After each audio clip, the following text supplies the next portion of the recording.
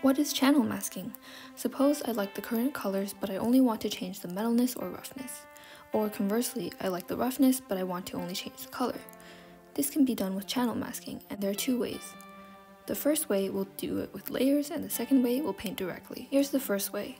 If you have existing layers, add a new layer on top, and on this layer we'll add the desired property. For this example, I only care about the roughness and metalness, so I'll pick any random color.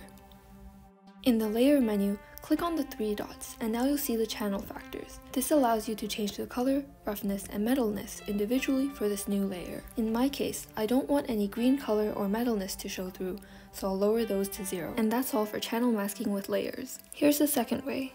If you only have one layer with no existing layers, you can change one of the channels directly, without a new channel masking layer. Simply uncheck the channel that you don't want to change, in my case, the color. Now if I paint, I'll only be affecting the metalness and roughness.